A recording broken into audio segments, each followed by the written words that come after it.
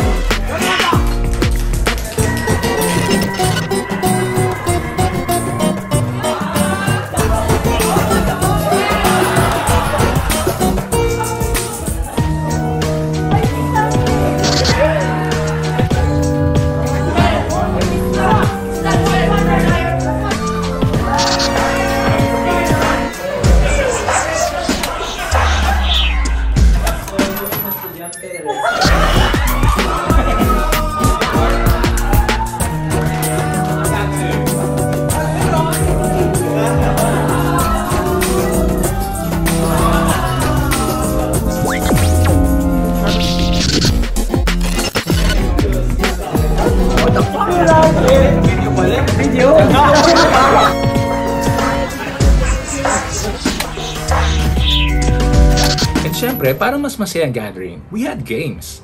Merong mga games na parang Minute to Win It. Ready, set, go! Kung saan, the first two players who can build a pyramid of cups by blowing a balloon that will lift the cup up wins.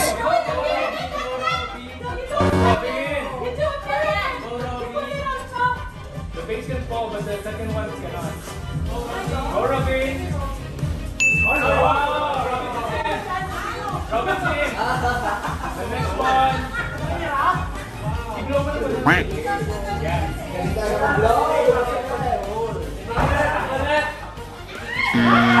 Go ulit!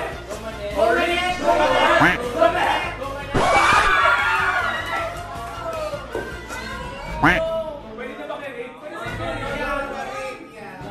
No daw, wait. Ayun sila. Yes.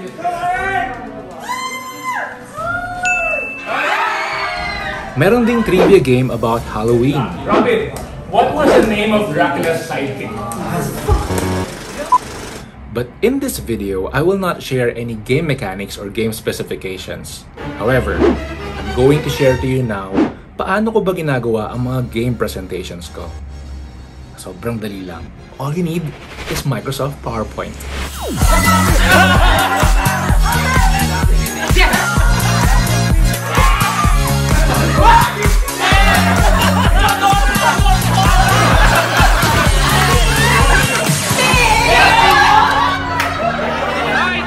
No one wins this round.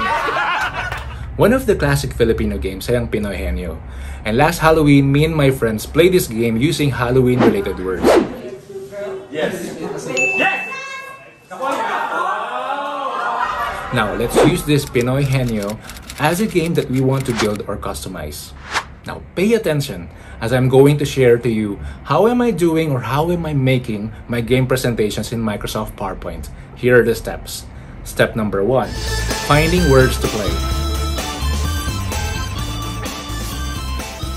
First thing you need to do ay mag-isip ng mga words na gusto mong ipahula sa mga players. Now, since the event was Halloween, I googled Halloween-related words. I found 16 easy to hard words and just inserted these words in Microsoft PowerPoint using a text box. Step number 2, hiding the words. Now, this is very tricky, but this is really important. Para by chance talaga yung word na huhulaan ng player. All you need to do is just insert a shape, use a color that you want, and add an exit animation to this shape. And then the animation will be triggered by the click of that shape. In this case, rectangle number 2. Try the presentation to make sure that the shape will exit once you click it. And that's it. Now copy-paste this shape with the exit animation, put a number to it, and cover all words. Number 3, set a timer. Just download a timer. For example, I want the players to play the Pinoy Henyo game for only 2 minutes, and insert this timer to the PowerPoint presentation, and this will automatically play when clicked. And that's it! That's how easy I do my games. Now for this Pinoy Henry game, I asked a pair to pick a number they want to play and then let one player to not face the screen and the other to face the screen and see the word and answer the yes or no questions. How way off? Yes. Excellent question. And that's it. Sobrang dali lang, di ba? Just maximize the power of the exit animation in Microsoft PowerPoint. I hope this video or this trick will be helpful for you in case you want to build or customize a game with your friends. Thank you for watching another edition of Bench Game In, and I'll see you on the next one.